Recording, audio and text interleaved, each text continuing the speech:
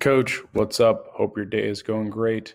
My name is Shaun. I'm a success coach who specializes in aquatic sports for the company Making Money Coaching Sports, where it's our mission to work with you to make coaching your only job.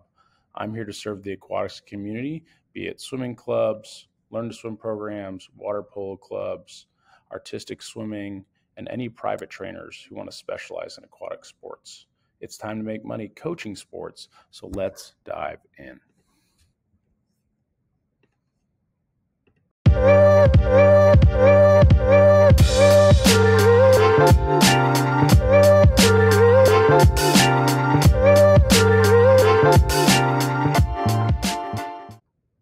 Hey, Coach, what's going on? Back here with a little topic that we'd like to cover in terms of, let's see here, zooming on in. Something that's a problem that people run into is, and we can't get into this problem. The topic is, are you the cheapest in your area? And is that a good thing?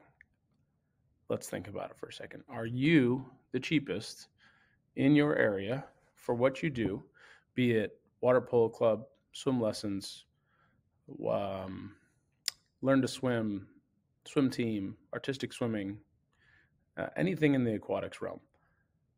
Now, okay, think about it with your competition. Now, think about how you buy stuff on Amazon, right? Are you wanting to buy the cheapest thing or the most expensive thing? Well, something in the middle, probably. But how many of those items are they selling on Amazon to make that money? Thousands, tens of thousands. If I can buy a spatula from China for 50 cents and sell it for $2, so be it. I just have to sell 20,000 of them to make money.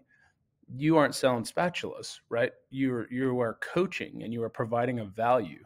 Now, being the cheapest in your area turns your business into a commodity. You don't want to be a commodity, because commodities, basically, it's winning to the bottom. The winner, whoever goes lowest price, wins. And then, like I said, with the spatula. So you should never be trying to beat out your competition with a lower price. You're the coach. You set the price on what you think your value is. Do not look at anyone else's prices. And if someone brings up someone else's prices, all you have to go is, well, you can go play with them. But I think I provide an amazing value for what we do, and this is our price, right? You have a value that you place on your time. As long as you back up that value, then the price should be fine.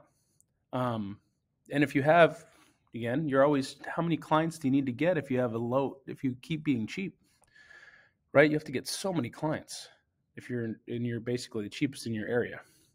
You'll never have any surplus money to do fun stuff and provide value. The key is you want to have enough money to provide value so that people stay, right? You can't do any more advertising. That's the one example I put up there. You can do more advertising with extra money and get more clients, right? And if you're, cheaper, you don't have any extra money unless you get another 20 kids, 30 kids.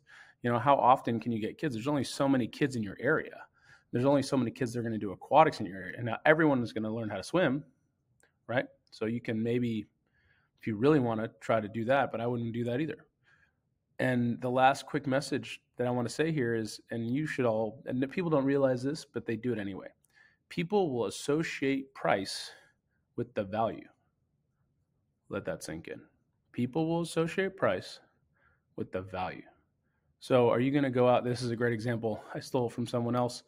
There's heart surgeons. Yeah.